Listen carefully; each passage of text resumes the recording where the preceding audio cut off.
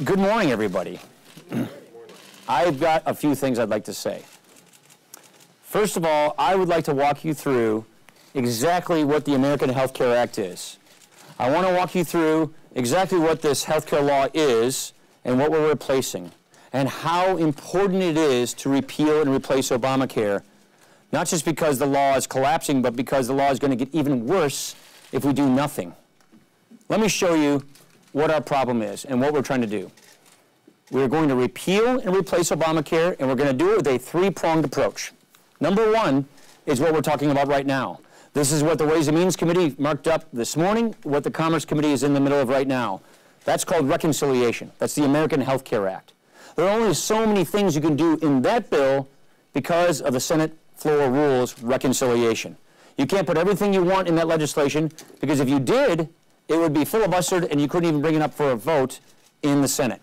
Number two, administrative action. This law, Obamacare, has 1,442 sections or instances that gives the Secretary of HHS enormous amounts of discretion to administer health care. Meaning, I don't think Barack Obama, Nancy Pelosi, and Harry Reid, when they crammed this bill through, ever thought Donald Trump would be president and Tom Price would be the Secretary of HHS.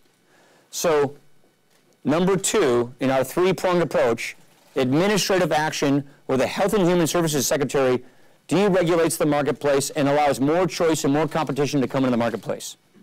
Number three, and this is where I think there's a lot of confusion all over the map, additional legislation that we feel is important and necessary to give us a truly competitive healthcare marketplace.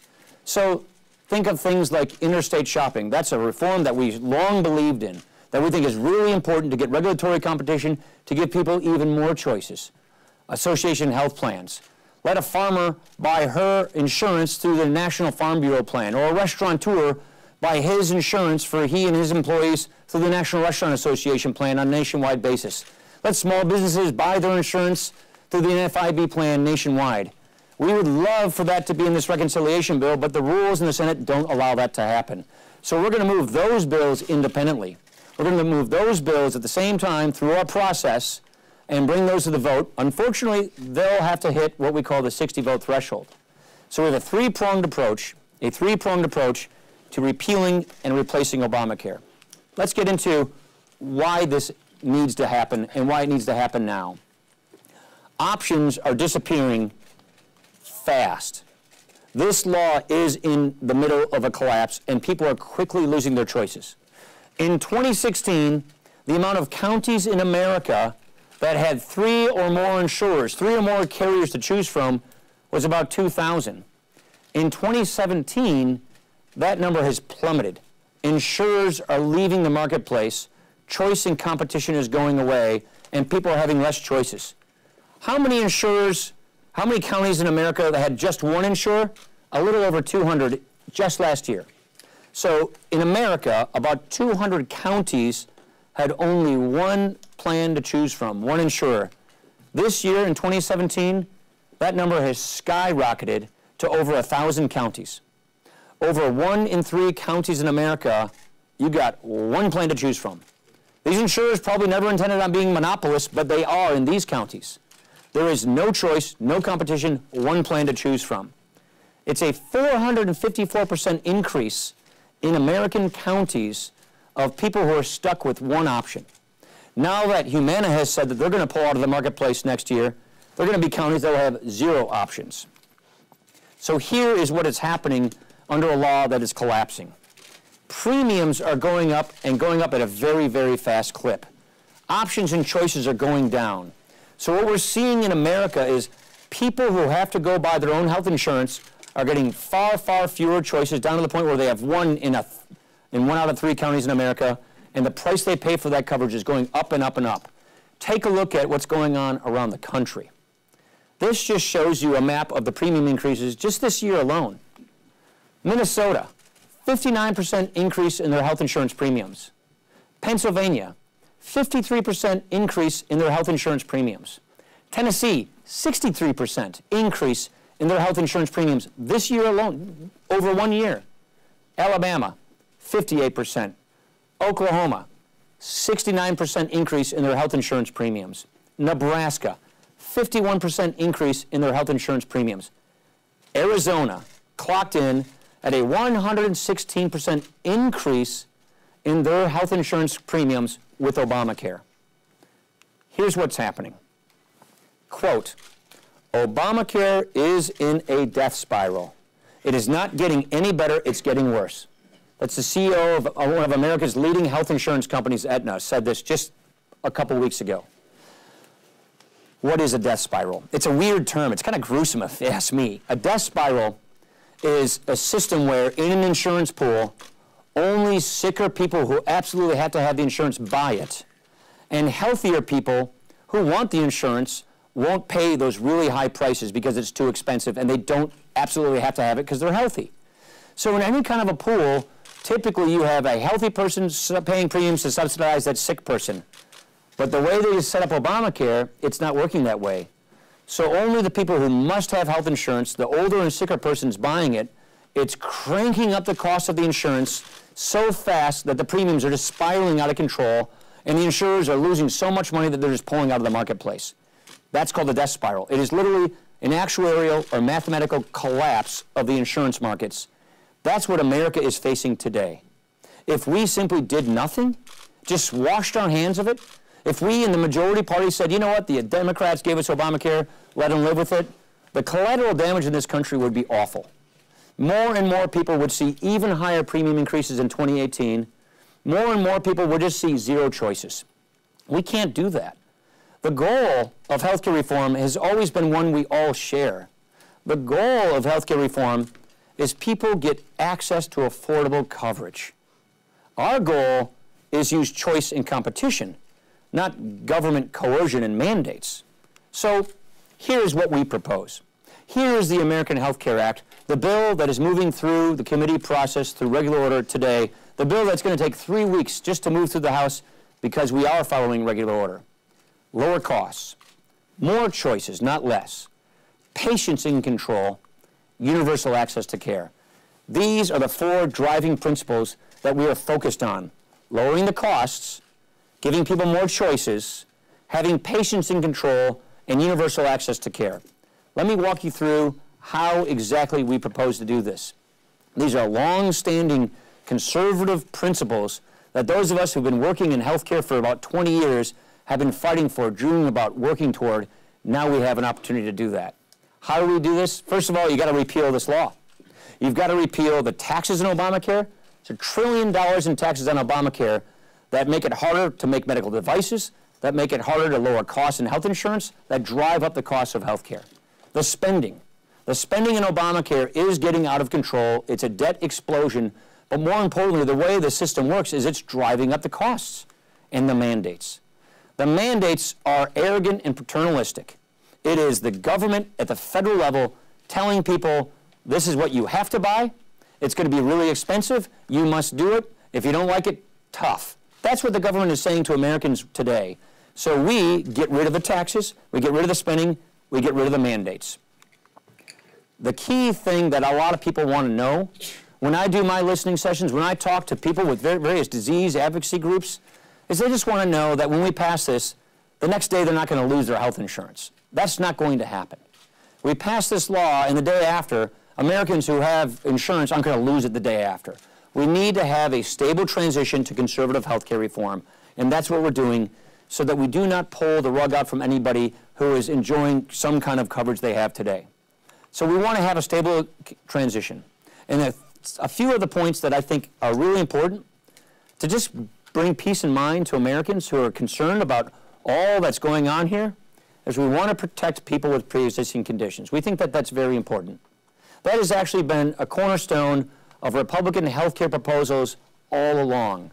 In 2009, I, along with Congressman Devin Nunes, Senator Tom Coburn, and Richard Burr, offered the Patient's Choice Act. It was one of our alternatives to Obamacare. Again, like many other Republican alternatives, we had an answer for people with pre-existing conditions, and we have one here.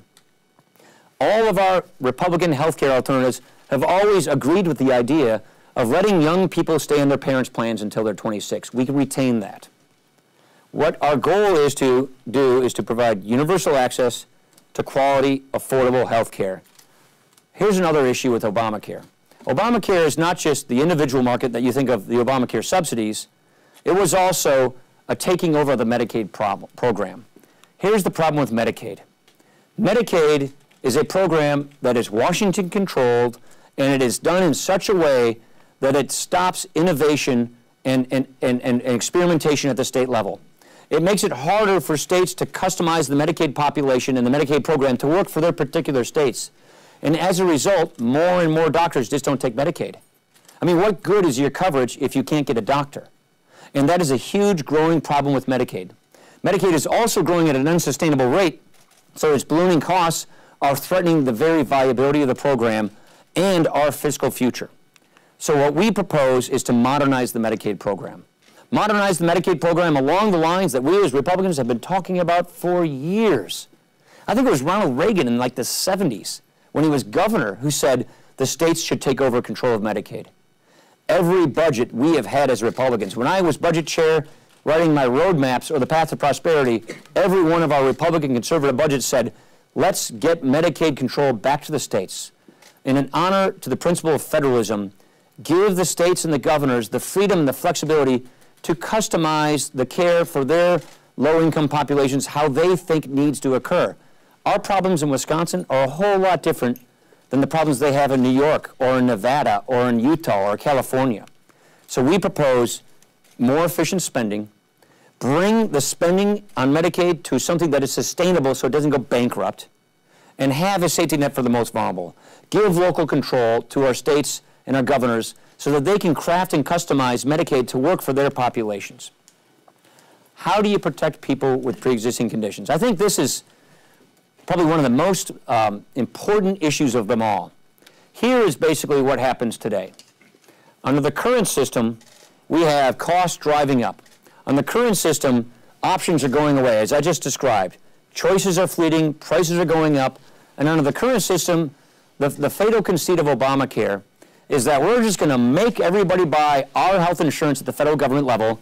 Young and healthy people are going to go into the market and pay for the older, sicker people. So the young, healthy person is going to be made to buy health care, and they're going to pay for the person, who gets breast cancer in her 40s or who gets heart disease in his 50s. So take a look at this chart. The red slice here are what I would call people with pre-existing conditions, people who have real health care problems. The blue is the rest of the people in the individual market. That's the market where people don't get health insurance at their jobs, where they buy it themselves. The whole idea of Obamacare is the people on the blue side pay for the people on the red side. The people who are healthy pay for the people who are sick. It's not working, and that's why it's in a death spiral. Here's how we propose to tackle this problem. We want to have a system where we encourage states with federal funding to set up risk pools and reinsurance mechanisms. So, for example, in Wisconsin, we had a great risk pool that actually worked so that people with real high health care costs and diseases and pre-existing conditions could still get affordable health care. Well, Obamacare repealed that. They had a great risk pool reinsurance system in Utah, a good one in Washington State. All those are gone under Obamacare. Here's how they work, and here's how our system would work. We would directly support the people with pre-existing conditions. Let me give you a sense of this. 1% of the people in these markets drive 23% of the costs. 1% of the people in the individual health insurance market drive 23% of the costs. So a reinsurance program is to cover more than just the 1%, to cover the people who have high health care costs. So by having state innovation funds to go to the states to set up these reinsurance programs, we would directly subsidize the people who have pre-existing conditions. Direct support for the people with pre-existing conditions so that everybody else has cheaper health insurance. What you do when you do this is the individual market, the people who don't have pre-existing conditions, they have much more stable prices. Let me give you an example. Take a small business that has 40 employees. Let's say that 4 people in that business get cancer. Well, under that business has to pay for all those cancer patients, all those cancer treatments. So the other 36 people in that 40-person pool get hit with much, much higher premiums to pay for the 4 that got cancer. That's how insurance works today. And that is one of the reasons why this thing is going bankrupt. Here's our solution. Let's make sure we just cover the people who have pre-existing conditions. Make sure that reinsurance or risk pools kick in for those 4 people in that small business that get cancer, subsidize that coverage, and what you do by doing that is you dramatically lower and stabilize the price of insurance for everybody else. So those other 36 people in that small business have predictable prices, lower prices. That brings you more choice, more competition, and lower prices for the vast, vast majority of Americans who are not in the pre-existing condition category. So directly subsidize them through state-based risk and reinsurance pool programs that we would finance with support from the federal government to attack this problem, and let health insurance stabilize, go down in price. Here's another thing that we think is extremely important. One of the problems we have is we don't really have a consumer dynamic in healthcare. People don't always care what things cost or how good care is going to be because they don't get that information. We actually immunize or block the ability for people to actually see what things cost in healthcare or to act like a consumer. Let me give you an example. Jana and I have 3 kids. They're 33 months apart. We call them Irish triplets. Our 3 kids had 3 tonsillectomies over the course of 3 years in Janesville, Wisconsin, from the same ENT at the same hospital. At each one of these times, I tried to find out, what's this tonsillectomy going to cost? Never could I get that answer to that question. I only found out what it costs months after those procedures when I got various bills from the ENT, the ear, nose, and throat doctor, from the anesthesiologist, from the hospital. And the variation of price between those 3 procedures from the same doctor in the same hospital within 3 years was huge. One of them, the recovery bill, the recovery for my son, he sat in a lazy boy, ate Jell-O, watched SpongeBob for 2 hours. That was $1,400. I mean, this stuff is crazy. We don't shop like this for anything else we buy in our life. Why should we shop like this for health care? And so what health savings accounts achieves, this is the law that I helped write in 2003, something that we as conservatives have been fighting for the whole time, is we want to increase health savings accounts, which is what we do in this bill, so we have more competition and lower costs. Here's the point I'm trying to make. In 2000, I got LASIK surgery. The reason I can see you all so well is because in 2000, I got this LASIK surgery, which was elective. Insurance didn't cover it. And so I knew exactly what the procedure was going to cost up front. And since then, this excimer laser that does this procedure has been revolutionized 3 times, and the price is lower. So in this area of healthcare, quality went up and costs went down because I cared as a consumer what it was. So it's not that that dynamic cannot happen in healthcare, it's that it isn't happening throughout most of healthcare. And what health savings accounts does is it helps hardworking taxpayers get access to affordable solutions to help them pay for their out-of-pocket costs, but it's also their skin in the game, their money.